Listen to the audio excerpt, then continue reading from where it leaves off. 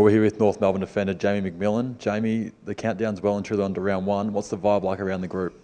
Probably just one of excitement, I think. There's, a couple of weeks ago we start JLT next Saturday, I think it is. So look, it's all approaching pretty quick. Boys are just pretty happy that the games are rolling around.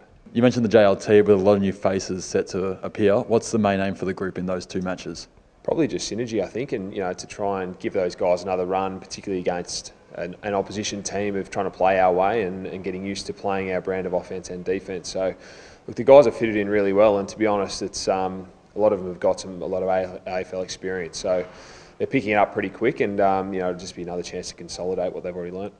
Probably set to see a few new faces in the back line this year. As a leader, do you look to help those guys gel a bit more than others?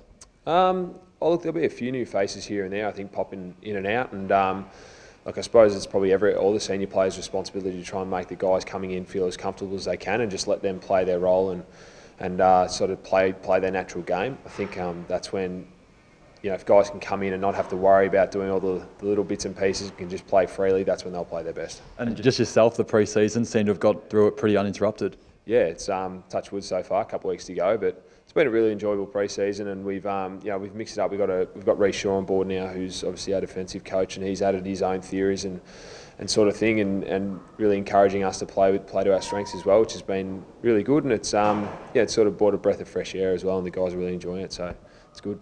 Just finally, AFLX on Friday.